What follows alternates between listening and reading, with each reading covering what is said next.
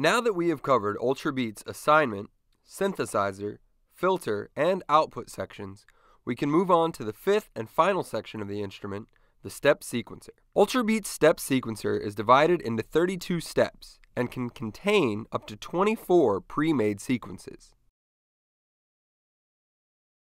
Working from left to right, we first see the sequencer's global parameters. These include the on-off button for powering the sequencer on, the play transport button for starting and stopping a sequence, the edit mode switch, and the global swing knob, which, when turned up, introduces delay for even-numbered notes, creating a swinging feel to the pattern. The swing parameter is only available for grid resolutions of 1/8 and 1/16 of a note, and only affects grids that are marked swing enabled. Also, keep in mind that even-numbered notes don't always correspond with even-numbered steps, since they are determined by both pattern resolution and the pattern length. The edit mode switch has two settings, voice and step. Voice mode functions as Ultrabeat's default, where modifications to a selected sound's parameters affect the drum sound itself.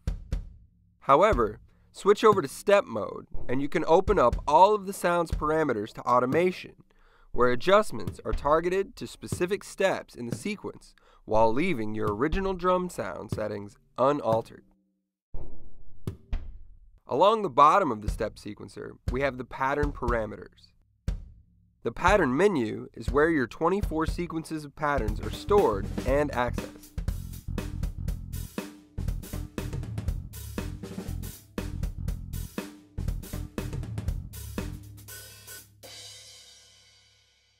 The length parameter dictates the number of steps in the sequence and is adjusted by clicking the numerical value and dragging up or down, or by moving the slider bar located beneath the accent and trigger rows. Working hand in hand with length is resolution, or how the steps are divided musically, ranging from 1/8 note to 1/32 note division. In fact, by taking your length parameter and placing it over your resolution and mathematically simplifying the equation, you can determine your sequence's time signature. Next to that are the pattern mode controls. Turning pattern mode on allows MIDI notes to trigger corresponding saved patterns in a style dictated by the playback mode settings.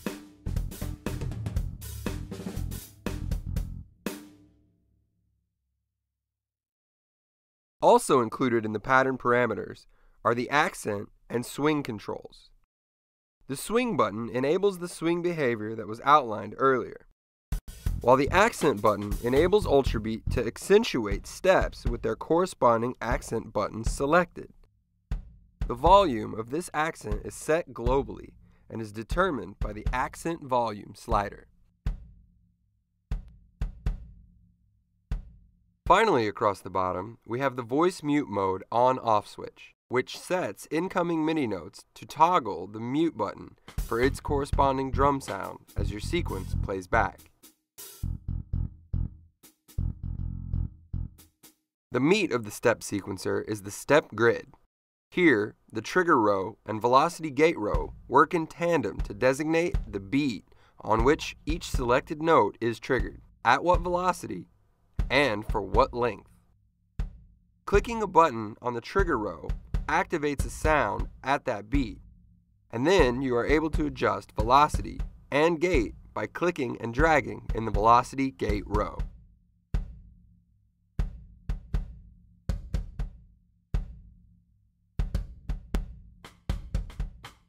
Both the trigger row and the velocity gate row have right-click or control-click shortcut menus that give you lots of options for getting started creating patterns and editing them.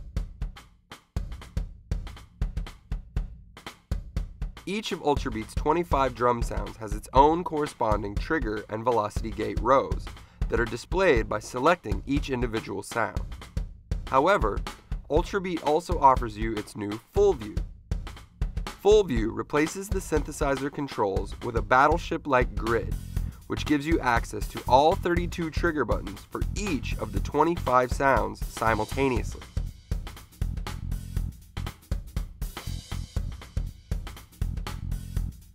The selected sound is marked all the way across the grid with a halo, and as usual, that sound's velocity and gate settings are displayed in the sequencer for easy editing.